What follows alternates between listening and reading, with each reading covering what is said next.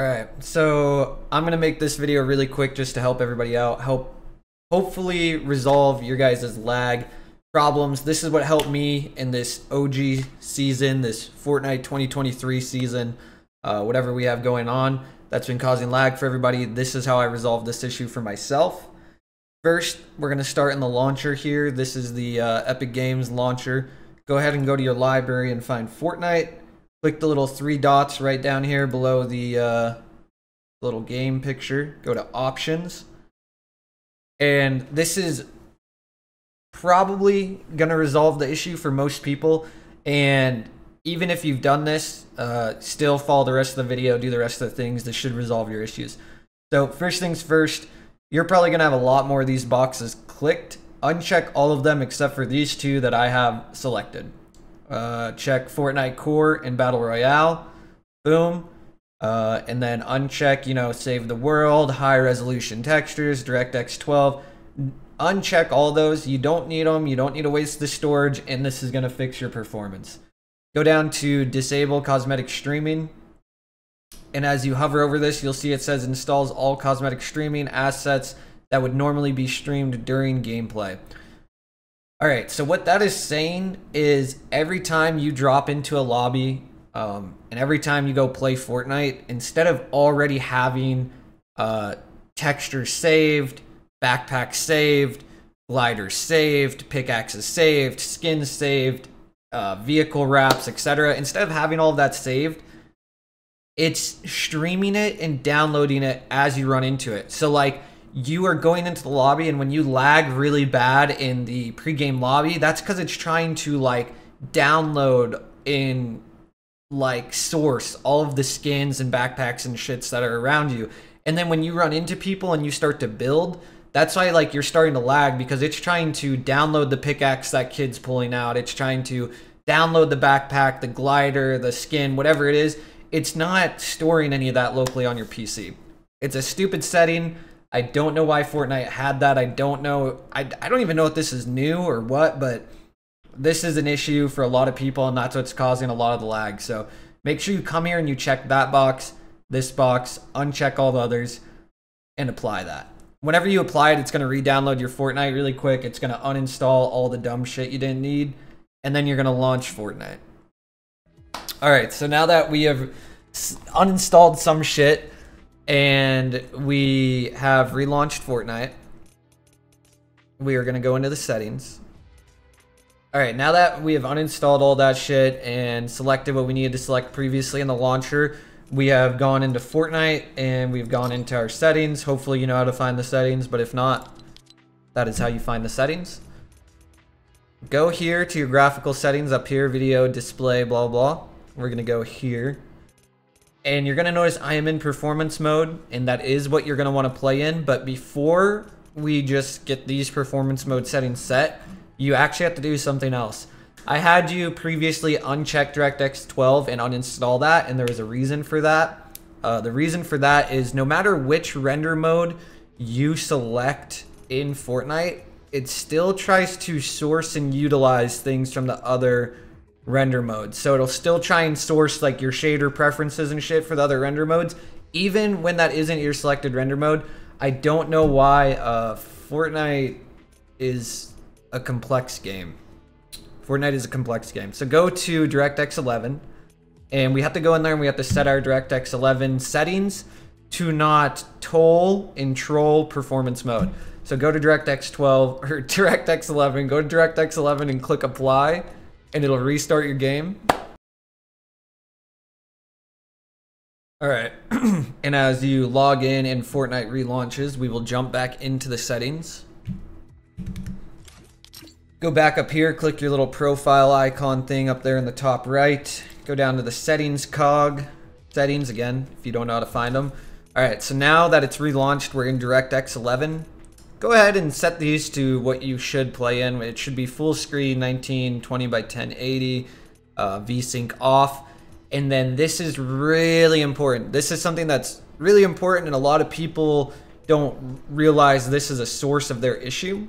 A lot of people try to play in unlimited, which is what I used to play in, or they play strictly set to their monitors frame rate or refresh rate or whatever you want to call it, the hertz, whatever.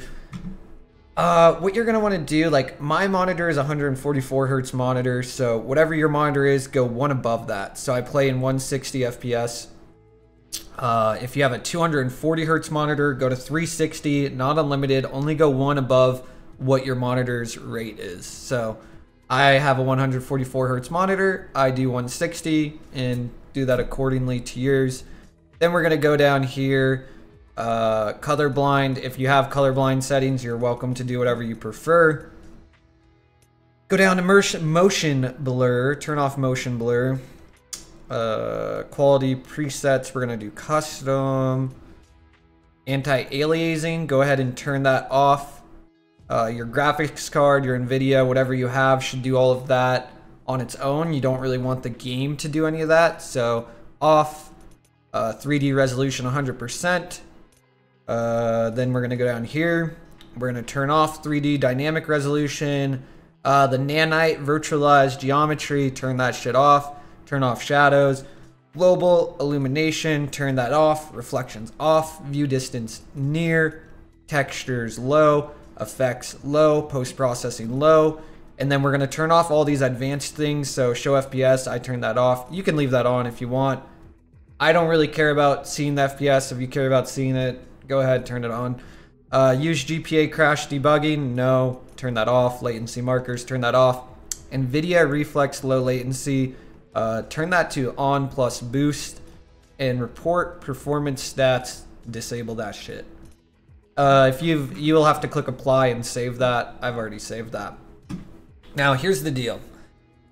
This is the DirectX 11 settings, and this is not what we are going to be playing in. This is just setting these settings so that when we go back to performance mode, none of these things are like tolling performance mode in the background, because for some reason, Fortnite still tries to use these settings even though you aren't setting DirectX 11 to your preferred setting. So once you've set those, apply them, save them, and then we're going to go back to performance mode and apply that. It's going to restart Fortnite again really quick. Alright, and as Fortnite relaunches and we get back in here, we're going to go into performance mode, and we're just going to set our settings to what we need them to be so that performance mode can actually help Fortnite perform. So go back to the settings cog, go back to settings, and again, you can go ahead and make sure you're in full screen. Full screen is the best window mode for performance. Set your resolution, 1920 by 1080, unless you play in something different. VSync, turn that off. Frame rate, again, one above whatever your monitor's is built to. So mine's 144 hertz monitor. I do 160 FPS. Make sure you know, obviously, we're in performance mode. Set up your colorblind to your preference. This is my preference. I don't know. Honestly, at this point, with the way things have changed with like lighting and shit in Fortnite, I don't think this shit even matters. You could probably turn off colorblind mode. Go down to graphical settings. And you're going to want to make sure 3D resolution, 100%. Turn off this nanite virtualized geometry. Turn that little guy off. Go to view distance. Turn that shit down to near. Turn textures down. Turn meshes down. I mean, unless you want to... there's nerds who will say to do otherwise. If you really care about the way your builds look or whatever, then you can change that. But textures, meshes, just turn it all down, man. You're trying to get your game to not lag. Trust me, this is what you're going to want to do. I'd have FPS off, and obviously turn off the reporting stats and apply all of that. And that's it. Once you've done those things, performance mode should actually work. If you know, in good faith, if you want to help yourself out, go ahead and just close Fortnite after setting up those settings and relaunch it. But you should be good from there, guys. Again, the huge thing is that you set the setting in the launcher here. This is really important. I'm gonna go back and show it just one more time. Let me go ahead and just turn this on so you guys can see it right here in the options. This disabled cosmetic streaming is extremely important. Having everything stored locally keeps it so that you're not having to have your PC download and process textures, skins, camos, etc. as you're running into them in game. This is what's really important. The DirectX 11 stuff in your frame rate is also super important, because if your frame rate is wrong in DirectX 11 or any of those settings are too high in DirectX 11 and you're running performance mode, again, for some reason, Fortnite tries to source and utilize those things even though it's not your preference. Stupid, but it's the way the game works. Hopefully these solutions help you out and you're able to play Fortnite without lag. Thank you guys. Like the video, comment, share with friends who need it. Subscribe to this channel, and also go to kick.com/Millie and watch me live every single night, guys. I'm a full-time streamer, and this is just something that people have asked for on Twitter, and my chat has had me go over like every single night. So I'm making this video literally just to link in chat. But thank you guys. Thank you for your support, and peace out.